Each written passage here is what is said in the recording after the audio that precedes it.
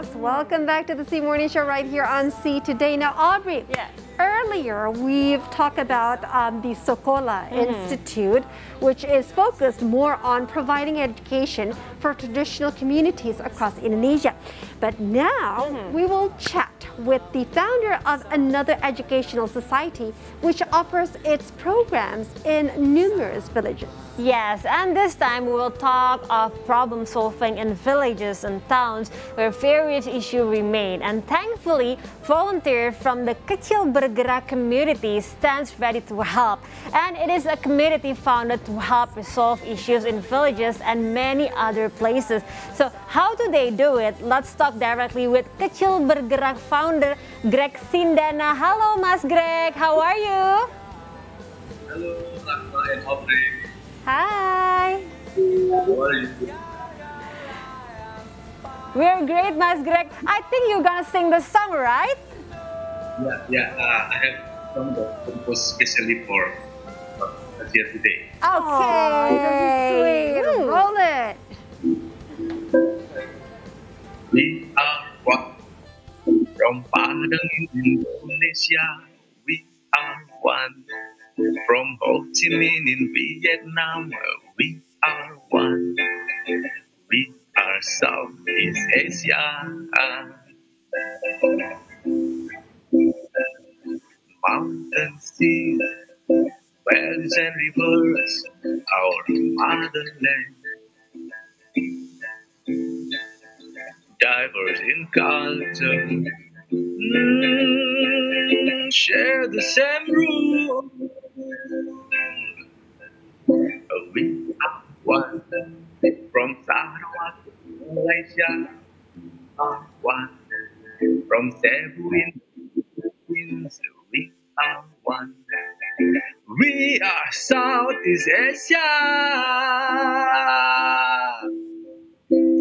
We are one in Southeast Asia today. Wow, we are one in Southeast Asia today. Impressive, So cool. I really want to know, did you just make that song like what, 5 minutes? See, he just made the song for 5 minutes. Oh my God, he is a pro. Yeah, it's so catchy, right? Like the tone, the lyrics. I Wow. know. Okay, Mas Greg, as we saw earlier, you have various activities, right, involving the youth. So can you tell us what Ketjil Bergerak actually is and what sort of education you provide? Okay, thank you, Rahma and Aubrey. So, Ketjil Bergerak actually is a youth community that focuses on education and art. Okay. So, the name Ketjil Bergerak itself means small movement. Okay. Yeah. Okay. So even though we are small, but we always move. Right, I'm always So, moving, yeah. doing something positive, Yes. of course, yes. Yeah, Now, yeah. Mas Greg, does your community, this Ketjil Bergerak, regularly move from one village to another, or do you wait for there's a request first from another village, then you move there? Yeah. Okay, Aubrey. So, talking about education, so we provide contextual education called village youth.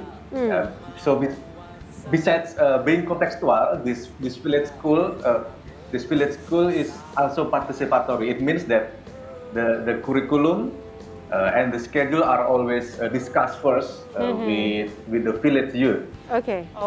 So we involve the youth in deciding what subject that we will learn in village school. So yes, like what Aubrey said, that we move from one village to another once in 2 months. Okay. So we're based on the village youth request. Okay. Because we think by requesting it means like that they are eager to learn. So we wait for them to request. I see. And when tackling issues in a village or town, do you collaborate with local institutions and also authorities there? Okay, Mbak Rahma. Of course, when tackling issues in the village, of course we collaborate with various elements in the village, such as the youth, the women, the elder, and also like the village government, and also the authorities. And then to start the collaboration and discussion, we usually use art as a way to stimulate collaboration. Yeah.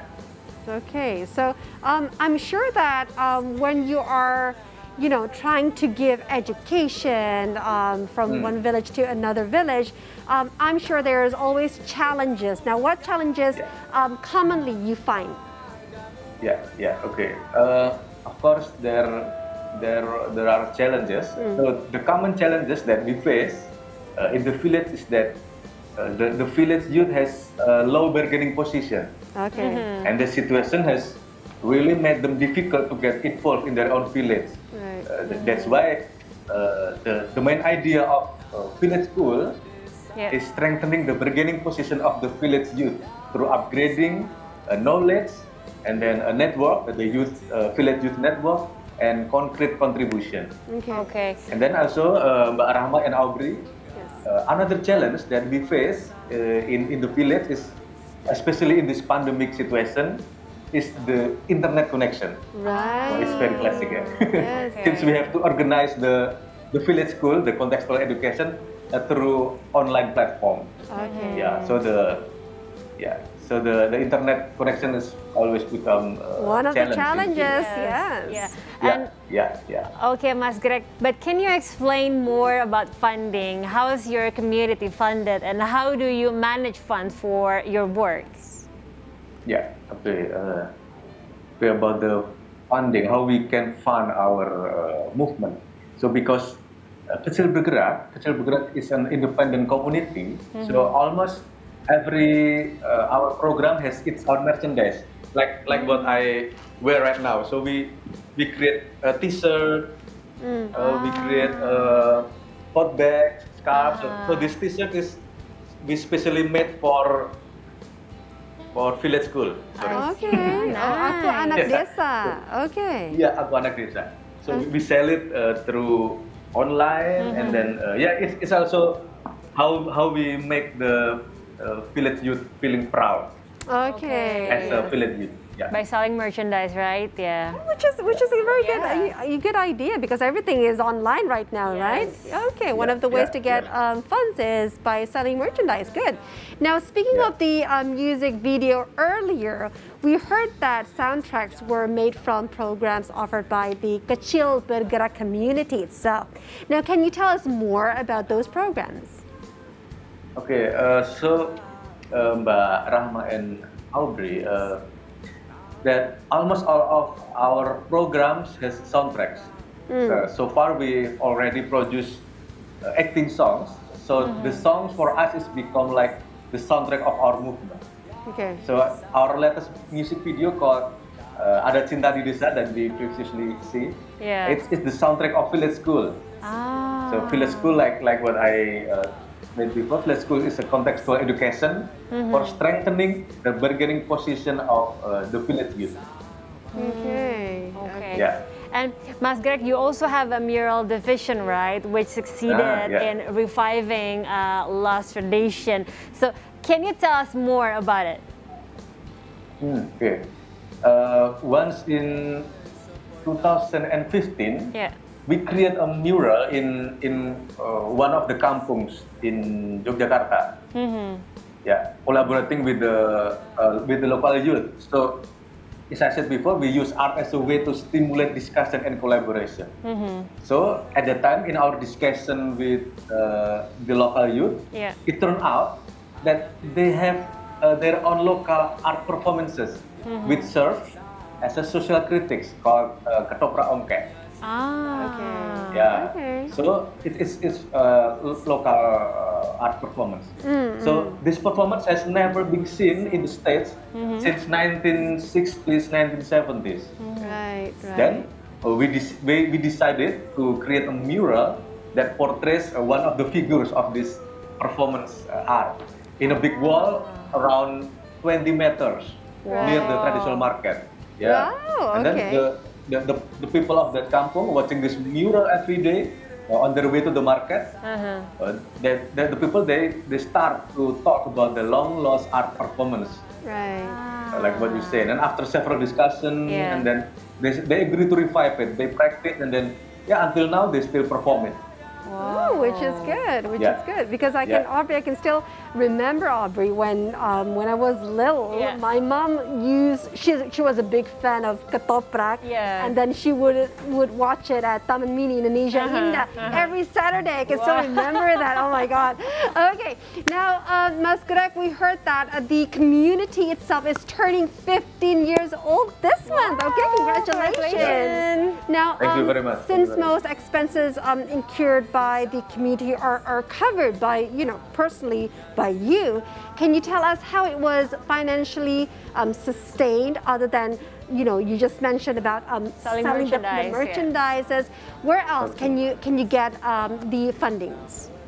Okay, Mbak Rahma and Aubrey. So it's true that the expense is covered by me and my wife, actually. Yes. Right. As a founder, but that's actually in the early phase of Ketjil Bergerak.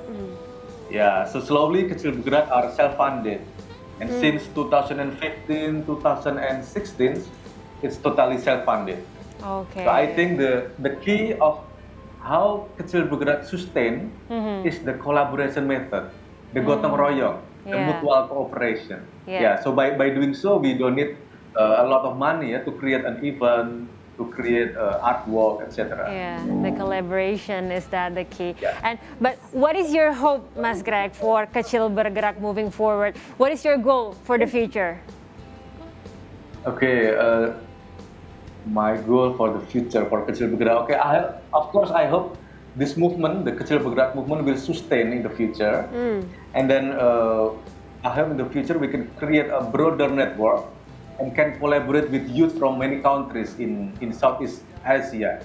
I hope start from Southeast Asia today, then we can start something with the youth in Southeast Asia. Wow, nice. Small but sure, which is very good, Aubrey. Yes. Now, one last question, Ms. Greg. If people out there that are watching this show already are interested to help out or to reach to you, where can they find you? Where can they reach out to you? Okay. So for the youth out there, that's what's this. You can contact us in Instagram. Okay. At Ketjil Bergerak with PJ KETJIL. So it's all. It's all spelling, right? Ketjil Bergerak. Right. That's right. Okay. Ketjil Bergerak. Okay. So mostly we are active in Instagram.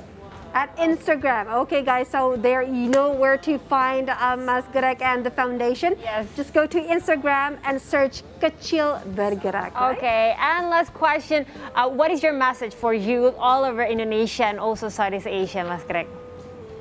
Okay, for the youth in Indonesia and Southeast Asia, let us collaborate each other, and then let us understand ourselves, learning about ourselves, learning about our context, and then let us open to collaboration to create innovation. Although it's small, but just let's act to do or to create innovation. Right.